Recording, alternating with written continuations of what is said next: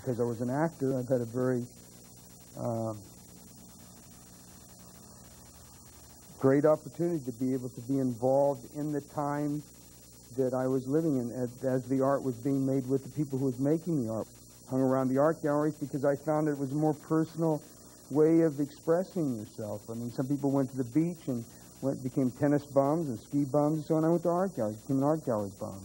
I carried around a camera because I wanted to learn how to compose and how to take pictures and how to use available light. I hung around not reading books, but meeting the people who wrote the books. However it basically comes down to you can have an understanding of art. You must have that, and you must have it of literature, and you must have it of film, and you must have it of various things. And then you can approach acting.